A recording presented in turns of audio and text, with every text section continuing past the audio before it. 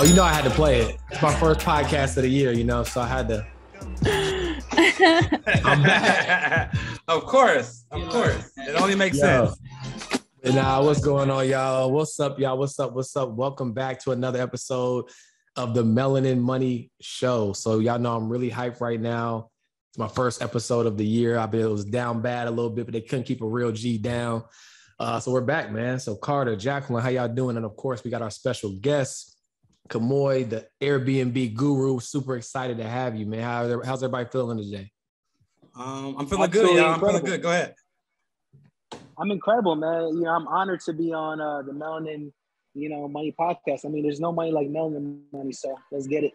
Hey, we gotta use that. that. You like Melanin money. Hey, you said something there. And as we all know, happy Black History Month. It is the Melanin Money Month. So can I get a cash tag for that, George? Absolutely. You already know the vibes. You know the vibes. I need all of that. Just like I need all of these gems from Kemoy, okay? I need to know everything about what got you to being the Airbnb king. What's your title here? I would like to call myself, I guess an Airbnb and short-term rental specialist and coach. I love that. Okay, I thought he was gonna go with Prince or something like that. I was like, man, you got mad Prince vibes. So Nah, man, one of the things we really, want to start doing on the Melanin Money Show is like on Instagram, you just see these sound bites of success, right? It's like people traveling all over the world. They got the crazy cars now. They killing it. They crushing it. And there can kind of be a disconnect on the journey or like the process of like how they got there, right? And so what we love to spend a little bit of time doing is just really getting to understand like a little bit about your backstory, right? Like, how'd you get here? Was Airbnb and short-term rental always the goal? Did you have other hustles or businesses along the way? Just like, give us the gems that people can't really see, in these sound bites on Instagram. You know what I mean? Yeah, man. Well, I guess I can kind of share with you guys like how I even got birthed into this whole entrepreneurship thing, right? I'll go back to as far as 2013 because that's when I was working my last job. I was a caseworker for Department of Social Services. And interestingly enough, I went to college for a degree in biology, right? And after I graduated, are you doing anything in biology? Not technically, no. The only thing I remember from biology, I don't know why it's stuck in my head, is the chemical formula for glucose. C6H12O6. I don't know why it won't leave my brain. But I was like, H2O was all I got, bro, and I'm out. I was like, don't say mitosis. I don't want to talk about that. The sad thing is, I don't even remember that. I'm gonna be honest, like me personally, I did not take school serious, man. I was just like, I went to school to make my parents happy, just because I thought it was gonna be like, I don't know, the thing to at least get me to be successful or make money. Yeah. But school never really I was never excited about it. I did the least amount to just pass. I was that guy, right? Just enough. Just enough, man. Just enough to get the degree.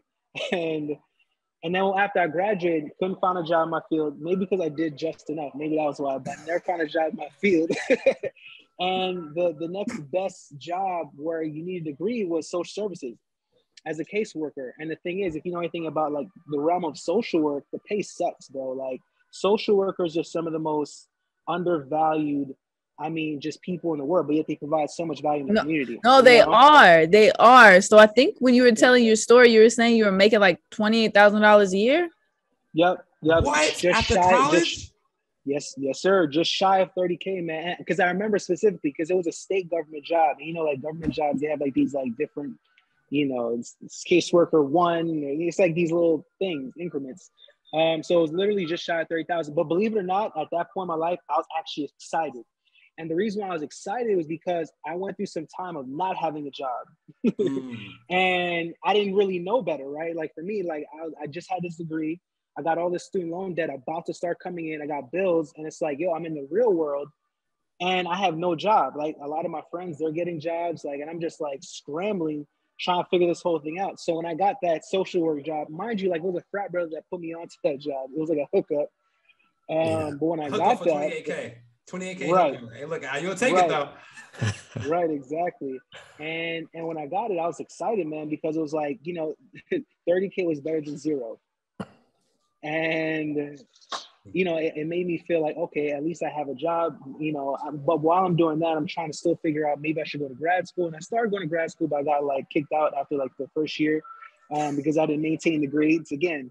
Just enough. Hey, grad school, that just enough bar is a little bit higher than undergrad. You know what I'm saying? And do you know just enough doesn't really work that well in grad school? That's what I found out. There's actually some requirements. That's a fact. So that's what happened. And after being in social services for a couple of years, I just kind of got to a breaking point, right? Because I just remember kind of driving to work one day. And mind you, a lot of times social services is in a very low income area. So I was doing it in Baltimore City, and it was just like, I'm driving by people leaned over. We call it the Baltimore lean. Just they're heavily just, on drugs and things of that nature. And then the lobby of the social services would just be very depressing, very low vibration. And it's like a lot of my coworkers, they just kind of don't have a lot of aspirations. And it was just a very just unfulfilling environment to be in. And I just knew that I wanted to change, man. And then at the time, my frat brother, we were roommates. He had recently quit his job, and he was reading all these different personal development books. And it was like him moving like that was an inspiration to me, because it was just like, man, you just quit your job. Like he was making $50,000. So to me, bro, you crazy. He making $50,000, but he quit his job to go after this whole entrepreneurship thing. Right? I think he was trying to create his own just contracting company or whatever. But it was inspiring to me. And then he started recommending these books to me. Mind you, I hated reading because I was doing a bare minimum in school.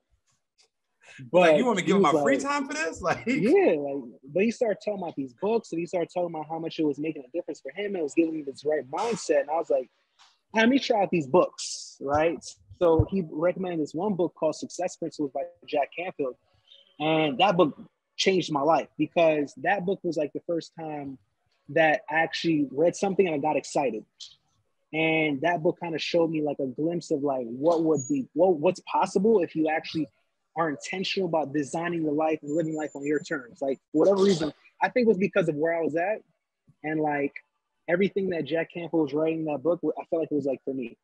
Would you recommend that book to people now? Wait, what's the book? Success Principles, right? Success Principles, by Jack Canfield. He's also the co-author of Chicken Noodle Soup for the Soul. I think I knew the name sounded familiar. Yeah. I think Jack Canfield's underrated, man. But I would definitely recommend that book. But the funny thing is about books, it's like, I feel like you got to be in a certain place in your life for books to connect with you too. Because two people can read the same book, but one person, if they're just not there, it's like just words on paper. But because I was looking for change, it was like everything that he was saying, it was for me, but also I was literally executing on everything that he said. He said, listen, he's like, get a journal, write down your goals, be very intentional, set specific dates. He was like, look, your current circumstance doesn't dictate your future circumstance. He started talking about all these things that were like new to me. It was so refreshing. Started sharing stories about regular people that came from nothing, people that were poor that became multimillionaires and billionaires. I'm like, damn, it actually gave me a lot of hope. That's yeah. No, I love that you shared that. And I want to take a step back really quickly. Since we were talking about school and being a student, I want to take a moment to read one of the 5-star reviews we got on our podcast. So KCDFZ, this is the name. Shout out to you, whoever you are. But the title is Student CPA. So my name is Kingsley Ifedi. Y'all don't judge me. Kingsley, I'm a student becoming a CPA. This podcast gives me a lot of dope insight into the world of financial freedom. Thank you for everything. Kingsley, we appreciate you leaving us a review, and we have something special for you if you send an email to podcast@melaninmoney.com. Yeah. But Kingsley, with that, you, bro. What's that? I'll say shout out Kingsley. Appreciate the review, bro. Yeah, we're here to help. So I hope that Kemoy's story is inspiring to you. Kemoy, can you tell me and our listeners more about what was that inflection point for you where you decided okay, enough is enough? I see my friend doing this, but what was the real point where you're like, okay, enough is enough for me. I need to read this book and try to find more information? Yeah, I mean, I just became very dissatisfied. I got dissatisfied with my income being check to check. I got dissatisfied with, I mean, working in that environment. I feel like everybody had like left their dreams like on it. Like everybody was just empty. Like people were physically there, but they were like mentally not. You know, like it just, and I, just having just a small conversations around the office. It was just like it just seemed like people just like had hit just a ceiling. You know. And but then I had a couple of people in my life that were really successful and that were millionaires, and I'm like, I would think about like, yo, what's the difference maker? Like, why is it that some people live a certain life and why do a lot of people don't? And it's like the more I became dissatisfied, the more I started like dissecting that. You know, and then like reading the book definitely started opening up my eyes more to that as well. Like I started seeing the separation on how person can be successful or they can literally just settle. Like I start seeing the common denominators that determine that.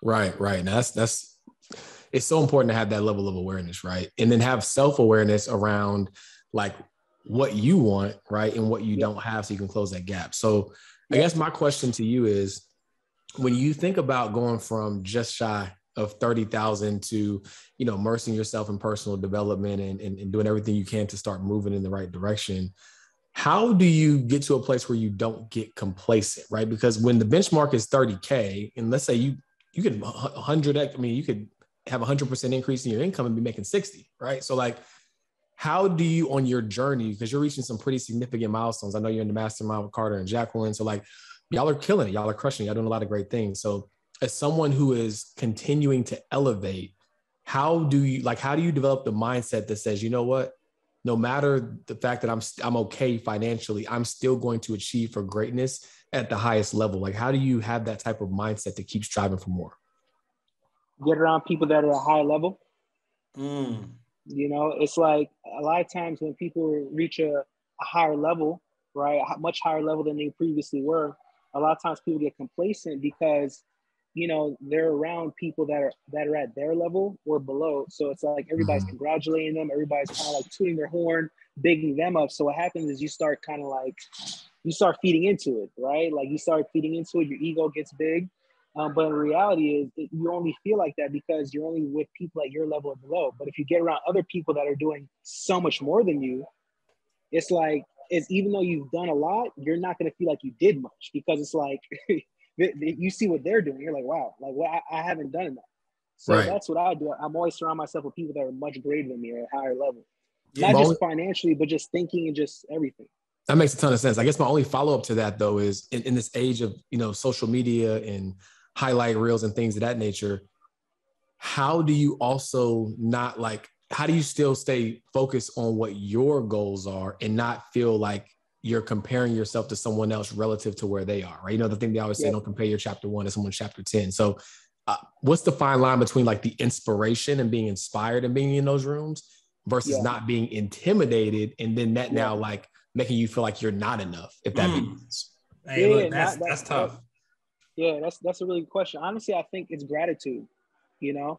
So like for me, man, like I'm very competitive, you know, like whenever I see somebody winning big, especially maybe at a higher level than me, I feed off that. Like it pushes me, right? But at the same time, it's like, yo, I'm no matter what, I'm grateful for where I'm at. I'm grateful for what I've accomplished, but I'm not like settled, right? Like I thank God every single day for everything that I have in my life currently, every single day.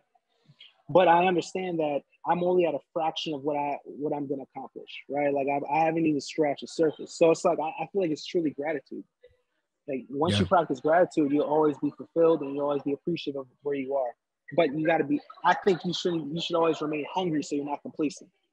For sure. And I think it's just going over your story, man, just being in the right rooms is so important, right? Like if you weren't in the room with that roommate that wanted more, right? Like, would you have even like thought about quitting the job when would personal development have even became a thing for you? It could have never happened. It could have happened a few years down the line. So I just want to remind all our listeners, and we beat this drum to the T, like getting in that right room, getting in the room is so important.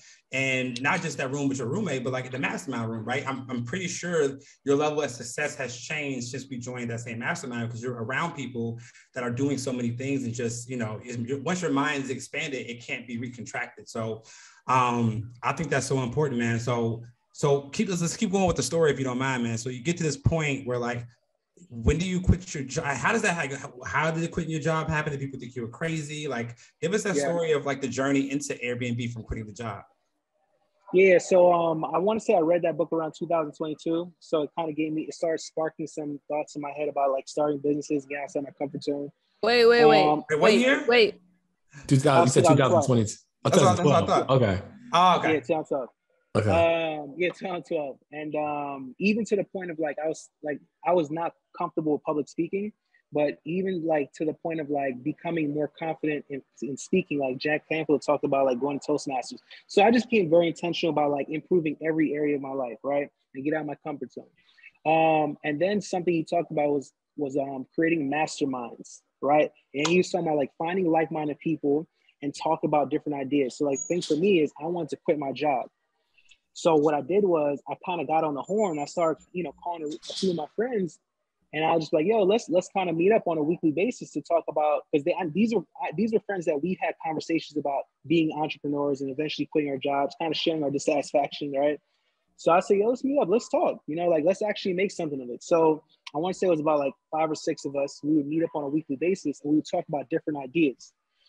And all types of businesses, bro. Like I think somebody brought up like a hookah, like starting a hookah shop, like that was on the table. Maybe starting like, a club, or like all different types of ideas. But then one friend brought up this concept called wholesaling real estate. And me personally at the time, I never heard of wholesaling real estate, but my boy was like, listen, you can do this, you can make money, you don't have to have money. And I'm like, for real? So I literally, after that meeting, I went back to the crib and I like binge watched like all these different videos. I found all these ebooks and I was just like soaking all the information up. Matter of fact, I would literally wake up like 5 o'clock every morning just to like listen to like wholesale and real estate content. And about a couple weeks later, I called those same friends. I said, listen, we're going to start a wholesale and real estate company.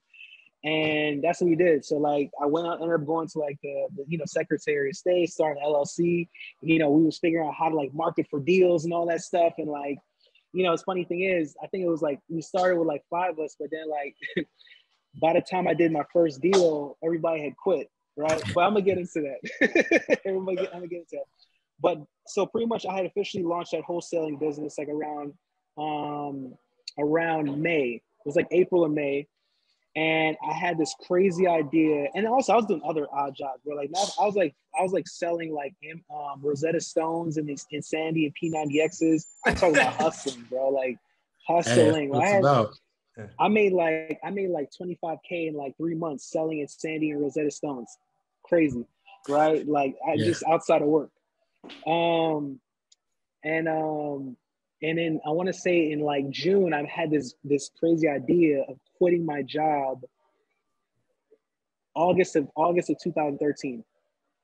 Okay. And I was like, I don't care what happens. At that time, I didn't even do a deal yet. So I started a wholesaling company in like April, May-ish. I said in June I was going to quit my job. So I gave the quit notice to my supervisor. I said, listen, August 2nd is my last day.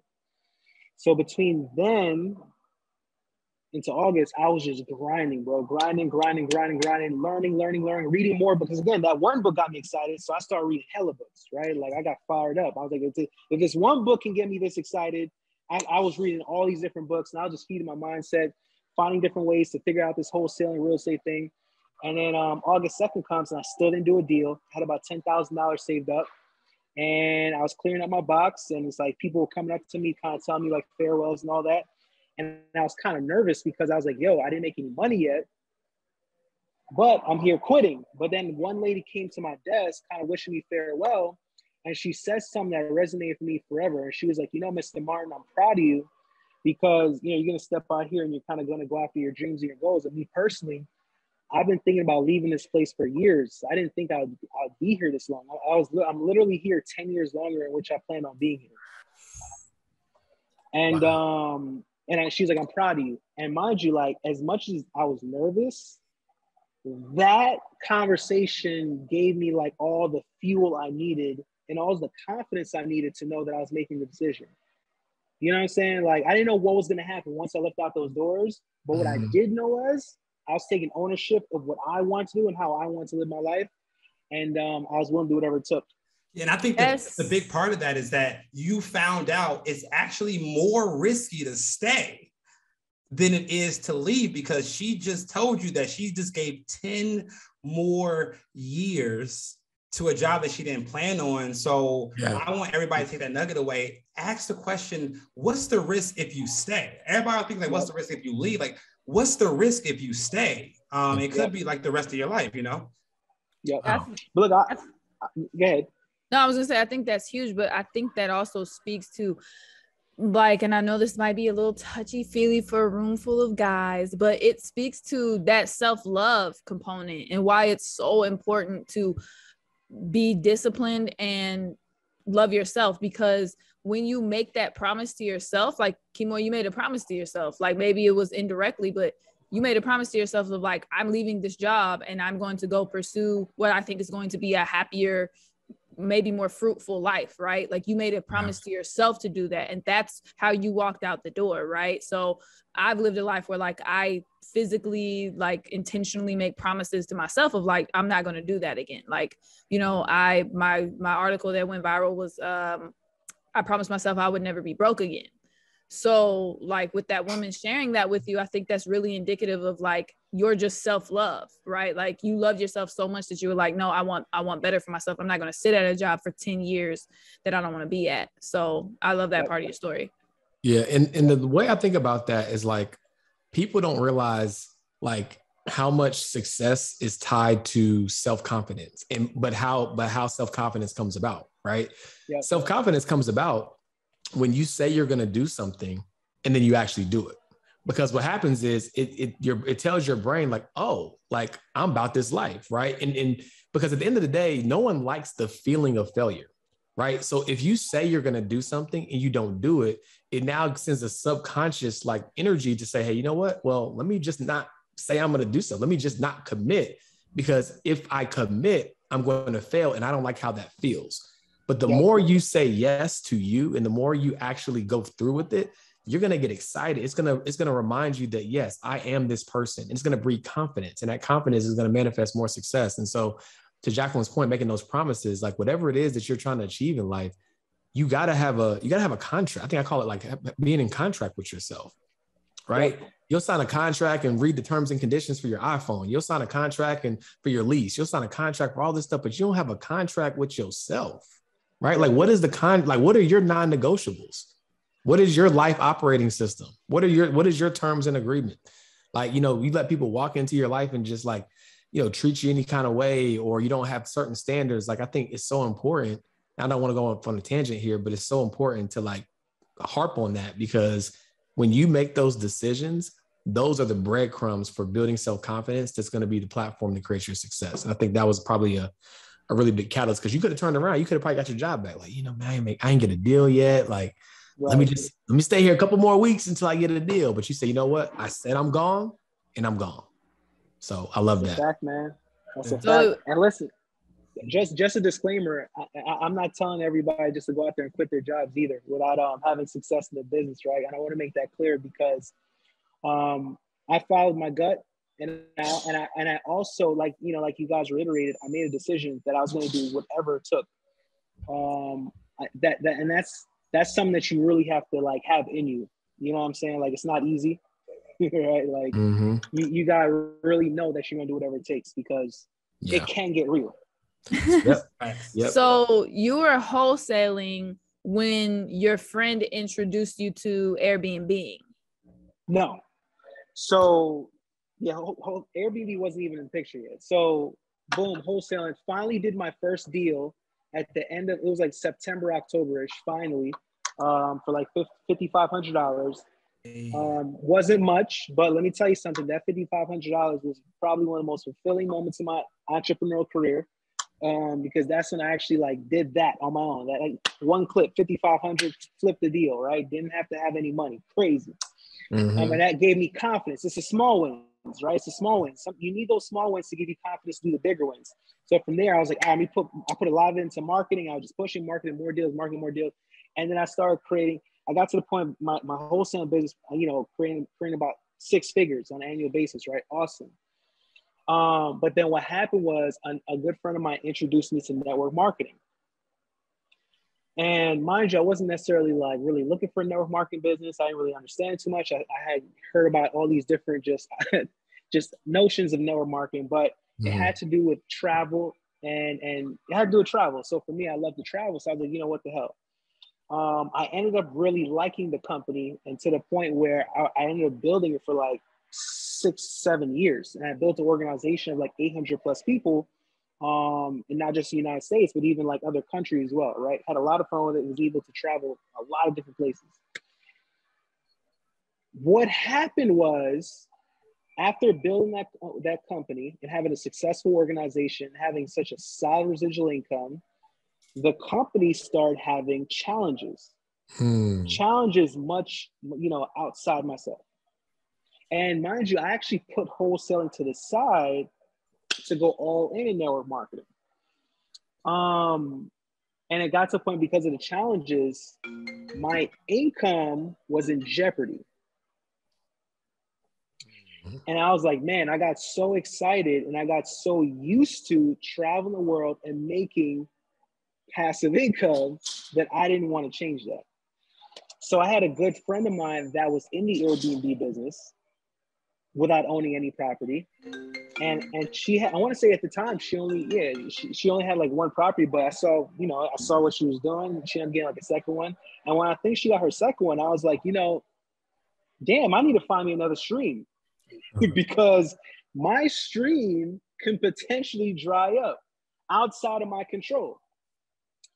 So that's when I really started looking into this whole Airbnb thing. And I was just a student, you know, because it was a new business for me, but it was like I had to get back in student mode now, you know. So that's how I got introduced to the Airbnb thing. Dope. That's awesome. So okay, we love that, but we've got to interrupt for a commercial break. Okay, so for those of you who don't know and you are listening for the first time, welcome. We also want to introduce you to the Melanin Millionaires Club. This is our community group where we talk about all things entrepreneurship, wealth building, etc. And this is a good spot to plug that Kemoy will be doing a free class for us in the community. So you can look forward to that during Black History Month. We're super, super excited for that. Awesome. Yeah. I mean, we talk heavily about being in the room, right? And so the Melanin Millionaires Club is a great opportunity to tap in. We have weekly class. We have a class every single week, sometimes multiple classes a week. We have tools, downloads, guides, resources, investment calculators, spreadsheet. I mean, we have it all. I think Carter, we've twisted his arm to drop everything in there that he's created. So just being in that room is phenomenal. And one of the most underrated features of the platform, X Penny, also known as My Pocket Advisor. So, you know, working with a financial advisor can cost you thousands of dollars a year, but with My Pocket Advisor, all you have to do is send a DM to X Penny on the platform, and she will answer your questions in a relatively timely fashion, right? Now, again, it's a real human behind it. So I say relatively timely, might be 24 hours, might be 48 hours, but it's going to be a real answer from a real person in real time. So if you need to get in a room with like-minded people to learn more about personal finance, wealth building, entrepreneurship, hop into the Melanin Millionaires Club. You can find the link in the show notes. And we actually are running a special. You can get in the room for just $1 trial. See you inside the club.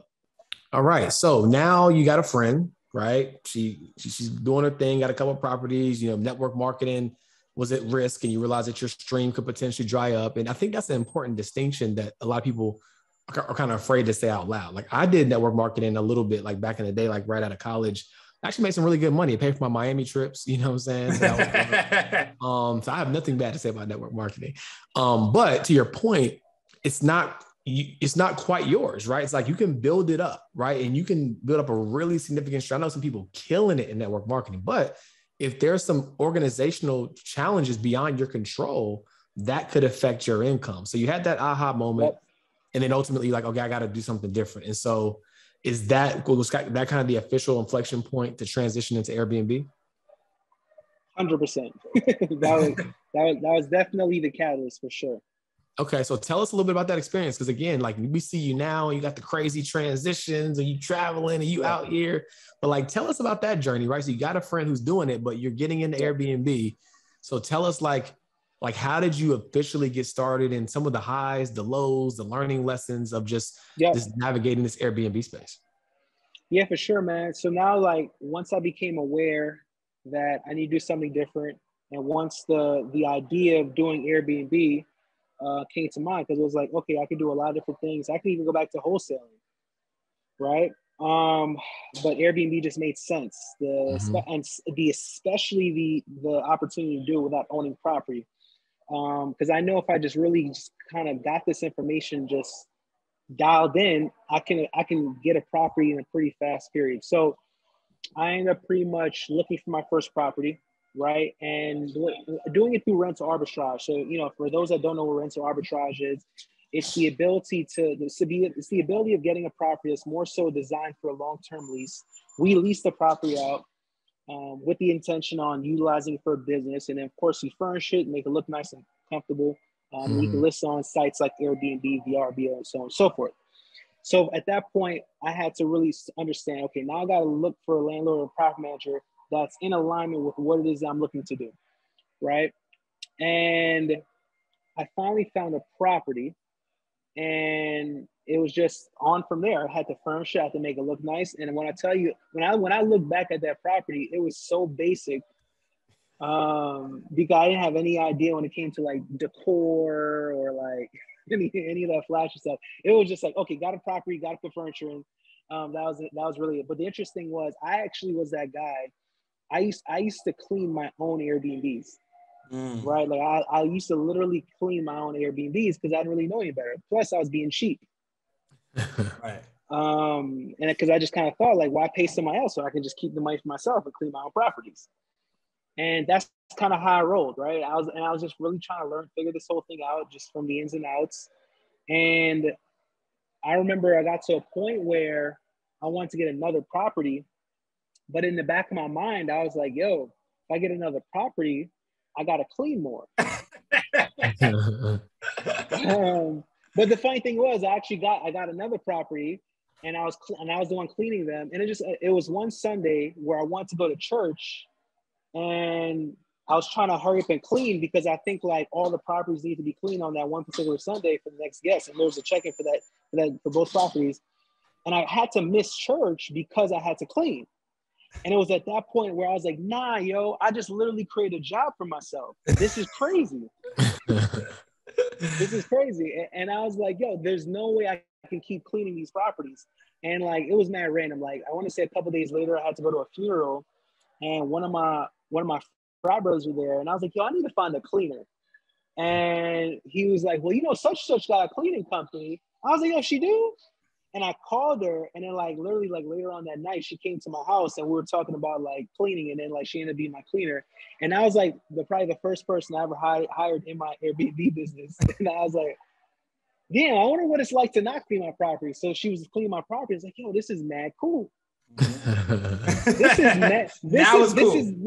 This is cool. Like, I'm not cleaning properties, and like I'm making money. I was like, yo, this is cool. So then I got another property, and it was like, at that point I realized I really, because it's like in wholesale real estate, because again, when it comes to wholesaling, you can actually build a team, and you can have like other people like doing calls, and like when it comes to marketing, you can actually have partners, stuff like that. But I was a solopreneur when it came to wholesale. Even with network marketing, the cool thing is about network marketing, you don't have to like have the responsibilities of like a traditional business, but it's like you can make money, but it's like you don't like necessarily like hire people. So when it came to this Airbnb thing, I was acting as a solopreneur again, but I could not grow being a solopreneur. I actually had to like delegate and hire other people if I was going to grow. So when I had that cleaner, it kind of gave me the first taste of like delegation. And yeah, man, from there, it was just like, I just kept on adding more properties to the portfolio. Got a cleaner, got a handyman. So it was just like, I got more and more hands off as I grew more and more, And then what made it even more sweeter, I ended up hiring people to like talk to all my guests. And I don't talk to guests anymore. On just every aspect of my business, man. I got it all delegated. I outsourced it all. Right. You know. Right. Nice. Okay, so let me ask you this. Bro, because you gave a lot of game in there. I think it might have went over people's heads. So one of the things that you said earlier is that you found renters in line with you doing Airbnb. Some people just go behind their back and just go and get apartments and sneak and do Airbnbs and stuff like that. Yep. And you also mentioned that you hired a cleaning company. So I guess my question to you is, what are some key do's and don'ts for like starting your first Airbnb property? I know one of the things, like, don't get a property behind somebody's back, because you have to, so what are some good do's and don'ts that you learned that you wish you told your younger self at this point? Yeah, well, number one, because even in the midst of all that, I attempted to get some properties without getting consent as well, because I didn't know any better. And I did get some of those properties. I ended up getting kicked out of a couple of properties. And so from there, it was like, okay, I should only pick up properties and add to my portfolio if the landlord or property manager is actually in agreement with my business model, right? Like that is definitely number one. If you want to have a stress-free business, if you want to have a long-term business, because it's like, if you want to have a business, because I feel like if you're doing it without permission, it's not even a business. You're hiding. You're hoping you don't get caught. So that's number one. And then the interesting thing is with that cleaner as well, still a good friend of mine. But what I realized is when it comes to hiring family and friends, you got to be very mindful, right?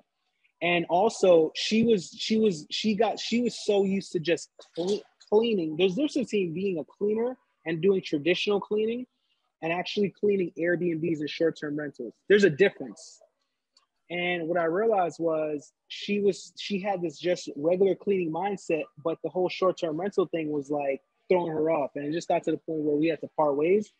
And from there, I had to find actual cleaners that focused more so on Airbnbs and short-term rentals, because that is a thing. That is a thing where you can actually focus and find cleaners that specialize in cleaning Airbnbs. That's a lot more advantageous because they understand the assignment. You want cleaners that understand the assignment. They're just not just cleaners, right? Because they'll overlook things and they don't understand the system.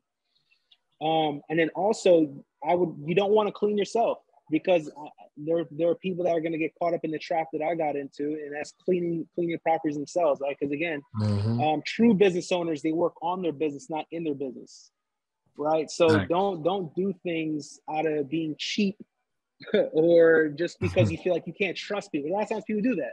They feel like they can't trust other people to fulfill a role in their business or the company, so they feel like they should do it themselves. Hey, that happened to you one time, right, George? What? I remember you came to Atlanta and your Airbnb wasn't up to par. Oh yeah, it was. You were cleaning toilets, bro? No. It was the Airbnb that I went to. Oh, okay. It was my Airbnb. Okay. Yeah, it was all the way not up to par. It was wild.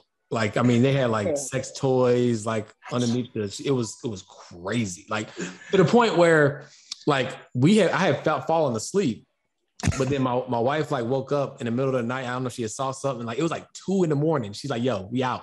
Like we got to find a hotel. I'm out. Like I can't sleep here. I'm delirious." I'm like, "Wait, what's going on? What? Wait a minute." And she's like, "No, we gotta go." Like, and so it was like 2:30 in. We called the hotels and literally left that night. And then they were just like, we won't charge y'all as long as y'all don't leave a bad review or something. So it was bad because he didn't have a good system in place.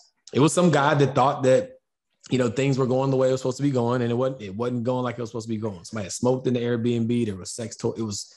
It was nuts. So the cleaners did not understand the assignment. They did not understand the assignment.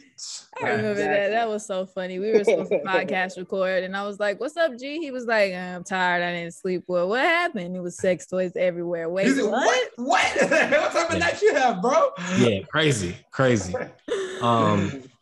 So now make sure the cleaners understand the assignment. Okay. Make sure they understand the assignment. So now, I mean, I know we're coming up, on the tail end of the podcast here. And for people who want the really, really tactical Airbnb game, they're gonna have to hop into class because we really got to dive deep in your story, which we love.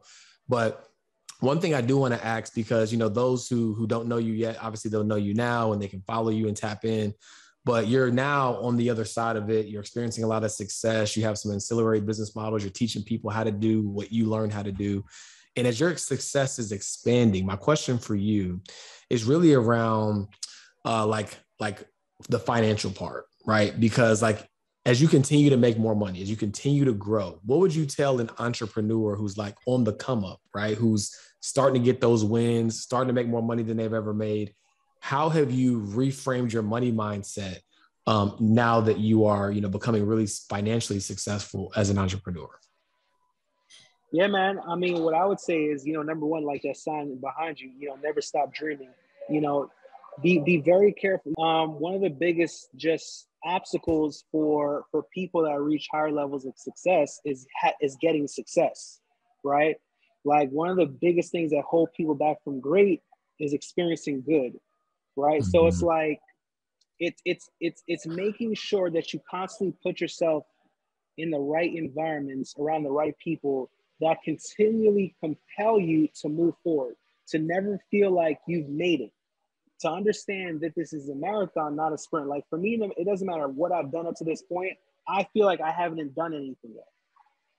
It's like what Kobe said, right? I think it was like the playoffs, and like Kobe had a big win, right? Mm-hmm. And I think like it was the finals. Like, it was the finals, yeah. Yeah, it was the finals. Okay, yeah, it wasn't like one of the finals games. So like the interview was just like, Kobe, like you just won a big game, like why aren't you excited? Like he was just like, well, is the job done? Like what do you say? Is the job not done? The job not done, right? So it's like, like the job's not done. Like I'm here building a legacy. I'm here building something big. So I feel like, and also I think you gotta do something that's bigger than you, right? So like for me, this is bigger than me. I don't have any kids yet, but eventually I want to have kids. So like I want to make sure my kids is good. So it's to always focus at a bigger picture. And guess what? If you feel like you've achieved it, create a bigger picture. And never stop dreaming and never stop just pushing. That's a fact.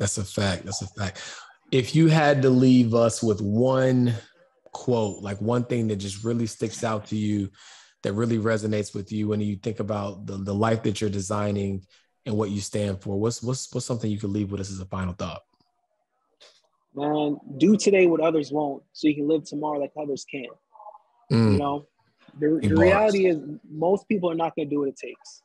Most people aren't going to live the life of their dreams. Most people are going to give up. Don't be most people.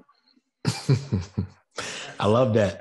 Well, man, we appreciate you for coming on the show, telling us a little bit more about your story, your journey. We're super excited to get you inside of the Melanin Millionaires Club to drop some straight Airbnb and short-term rental game, because we know they got a little sample. They got a little sample of it on the podcast, but we know you got a lot more game to give them so that people can create a new stream for themselves in 2022, man. We know if anybody can help them, show them the way, we know it's you, man. So we're grateful. We appreciate you for tapping in. And y'all, if y'all love this episode, make sure you go blow up his Instagram, follow him, leave a comment, let him know what you thought about his story. And more importantly, make sure you sign up for the class. It's going to be absolutely free to the public. We want as many people in there as possible. We do no less than, 1,000 plus RSVPs. So we need y'all in the room live, right? No replays. We want y'all live. We need that energy. So appreciate y'all for tapping into the episode. Until next time. Peace. Thanks for having me, guys.